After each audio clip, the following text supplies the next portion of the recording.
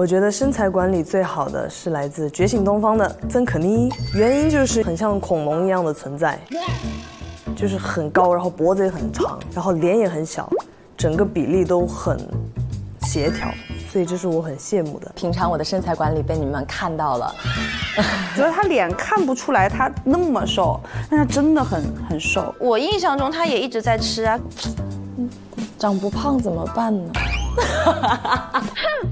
我太爱运动了，不运动的时候就在跳舞，所以基本上我整个人就是一直都处于在燃烧的状态。我觉得曾可妮真的线条巨好，她的马甲线是大家都认可的，就我老爱抱她。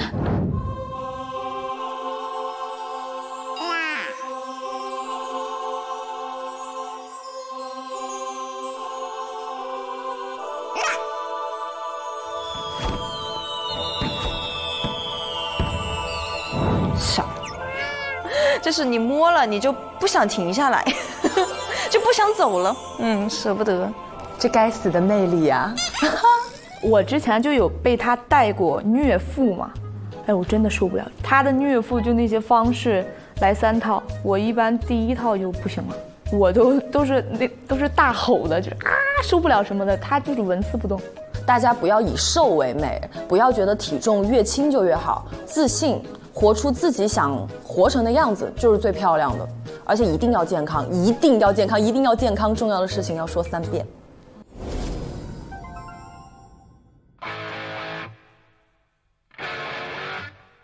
他其实很自律，对自己要求很高，特别的自律，已经自律到我觉得就是我们大家都觉得神奇的地步。之前听说他好像天天只吃玉米。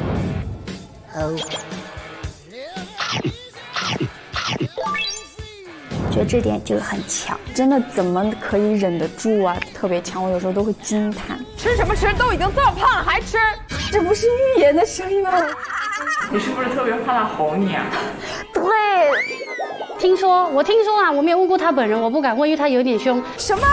这是我吗？听说他3年都没有吃过饼干了，太可怕了！这个人怎么做到的？在休息的时候都会看到他一个人在教室里面，我就看他做那个卷腹。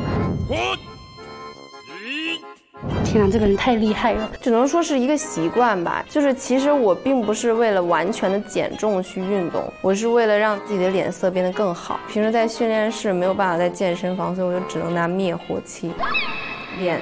你拿灭火器练什么？练屁股。躺在地上顶着那个灭火器来回顶。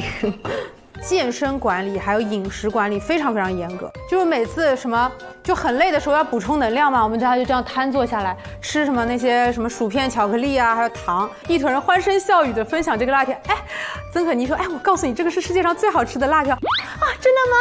哇，再给我吃。然后预言自己在旁边，预言你吃吗？别管我，我不吃。